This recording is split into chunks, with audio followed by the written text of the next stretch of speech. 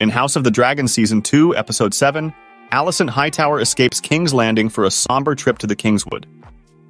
Accompanied only by Sir Rickard Thorne, she arrives at a secluded lake, symbolizing her desire to cleanse herself of sins and guilt.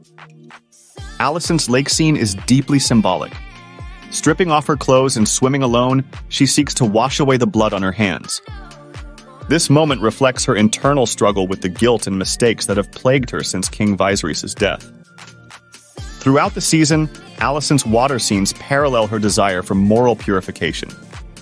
From her forbidden romance with Criston Cole to her role in the Targaryen War, she feels stained by her actions. Her swim in the lake is akin to a baptism, seeking rebirth and cleansing from her sins. Beyond cleansing, the lake represents freedom for Alicent. Trapped in political games since childhood, she finally experiences a moment of peace and solitude.